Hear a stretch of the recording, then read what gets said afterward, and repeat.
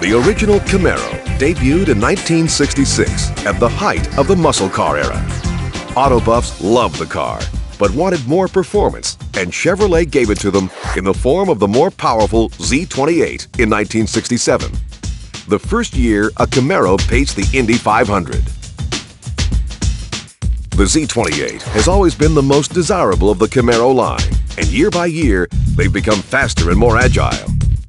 The current Z28 benefits from range-wide styling changes introduced on the Camaro for 1998. The long hood is sleeker than ever, and enthusiasts agree that the car has never looked better. It's never performed better either, and the lusty 5.7-liter, 305 horsepower V8 provides the kind of get-up-and-go Camaro fans expect.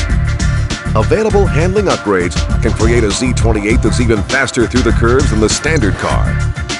Basic transmission is a 5-speed manual, but a 6-speed is available as an option for even sportier driving. Z28 buyers can choose coupe or convertible versions, or opt for a T-bar roof with removable tinted panels. Safety highlights include big anti-lock disc brakes all round and dual airbags.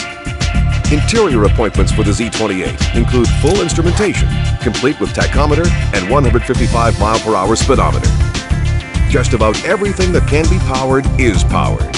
This ultimate Camaro didn't happen by chance. The engineers and designers at Chevrolet have more than 30 years of tradition to draw on.